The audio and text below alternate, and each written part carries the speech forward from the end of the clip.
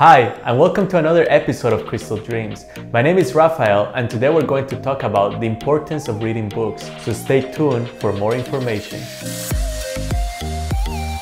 Most people finish school and pack up their books, but this is a big mistake. Life doesn't end after school, nor should your education, especially self-education. The reason why I wanted to make this video is to remind people of how important it is to read and educate yourself. Almost everything you're interested in is not taught in school. School will not teach you the most important things in life, such as finding your purpose and your passion. School doesn't teach you about how to build mental strength, how to build emotional intelligence, how to manifest, how to connect with your intuition. So you have to learn all that by yourself through books. Think about it for a moment. If you want to learn about science, you read a book about science. If you want to learn about mathematics, you read a book about mathematics.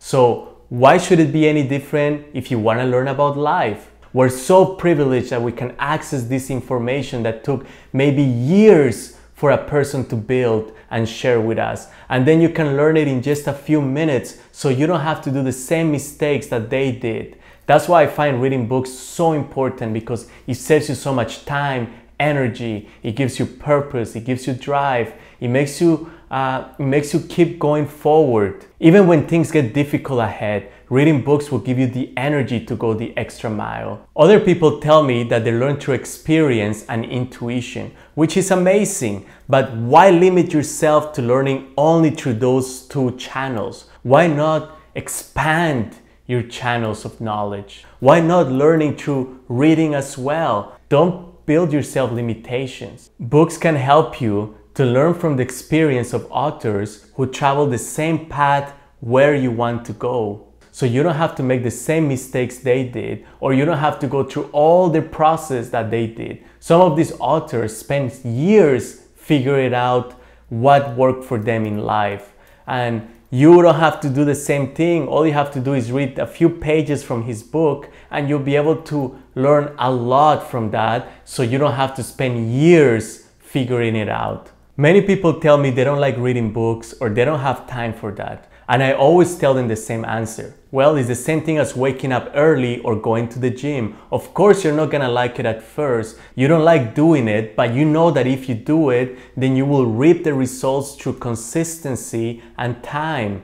That's the same thing with books. You might not see the results immediately, but you will see them through time. Don't give up after the first week, or just because you try to read a book once and you stop. Of course, it's not easy when you first start. You have to train your mind to reach that level. But when you do it through time and repetition, and you start seeing the positive results in your life, that will give you the motivation to keep going and get into more in depth into either you're working out, reading books, waking up early. It's all the same concept. Then that's what motivates you to keep doing it more and more and more often. And that's why Arnold Schwarzenegger, he always said, see everything in life as reps, 1 repetition, 2 repetitions. So do the same thing with reading. If you're not comfortable, start with 1 page today, next day do 2 pages, and so on and so forth. And if you don't like reading, well, there is other options. There is podcasts, there is audiobooks, there is videos on motivation. There is so much information in the internet. We live in the era of information. There is so much there that can stimulate your mind in a positive way. That's why we're so privileged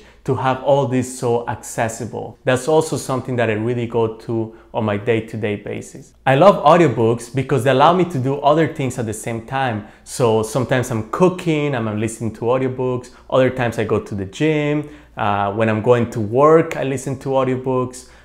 When I'm running, I listen to audiobooks. When I just go for a walk in the park, I listen to audiobooks. So you can always be learning and at the same time interacting with your environment. Books can become your guides. Books have the power to give you hope, energy, motivation to go after your goals. In my whole life, I didn't have people around me that would give me great advice. I didn't have many great mentors or people that could teach me all this.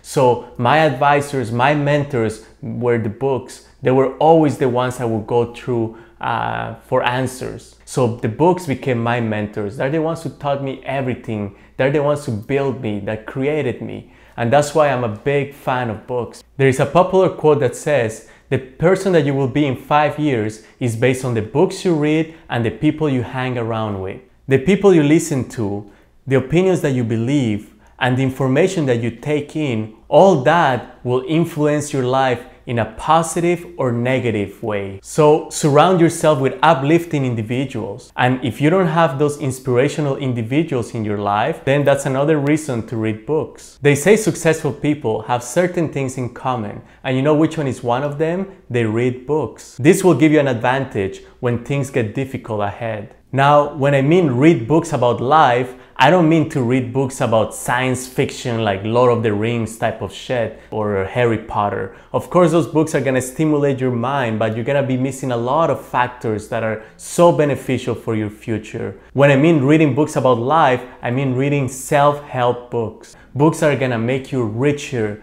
that are gonna make you wiser, that are gonna motivate you to go after your dream. When you read a self-help book, you're interacting with that author and he's influencing your life in a positive way, guiding you through their own life experience on how you can reach your goals. So remember, whatever you feed your mind will shape your future. Whatever you think about, you become. Fill your mind with positivity, with abundance, with knowledge, with wisdom, with love. You just have to find what truly works for you and put the effort. So thank you for watching. I hope you enjoyed this video. And if you like this video, please leave us a comment below and let us know what other videos would you like us to do.